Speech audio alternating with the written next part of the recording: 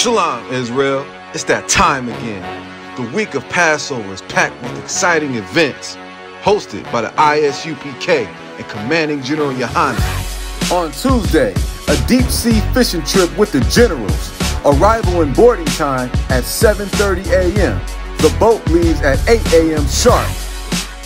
Then on Wednesday, April 13th, join us for the annual lamb slaughter from 12 p.m. to 3 p.m., making sure the children of Israel have fresh lamb for the Passover.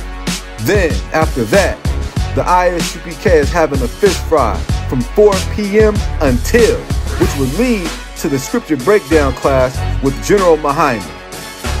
Then, on Thursday morning, Hebrew Academy participants will see if they have what it takes to endure the Hebrew Academy trials. Commanding General YAHANNA has something special lined up for the children with a children's party from 10:30 a.m. to 1:30 p.m. Come join Commanding General YAHANNA on Cocoa Beach as we renew our oath unto the Lord. Because he's supposed to understand the power of the Most High that would destroy him and will destroy him real soon. Read.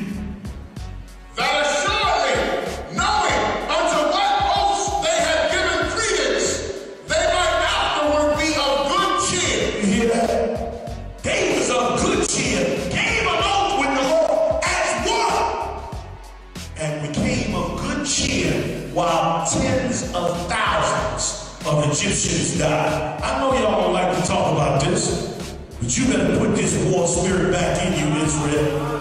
You better get that spirit back in you, man. You better get that spirit of warfare back in you, because the Lord will put blood on the streets of America and around this world, brother. Followed by a hotel ballroom, all black and Hebrew Academy dinner from 9 p.m. to 1 a.m.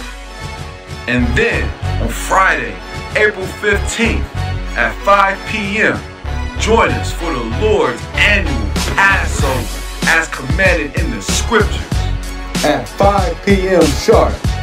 On Saturday, April 16th, the Feast of Unleavened Bread.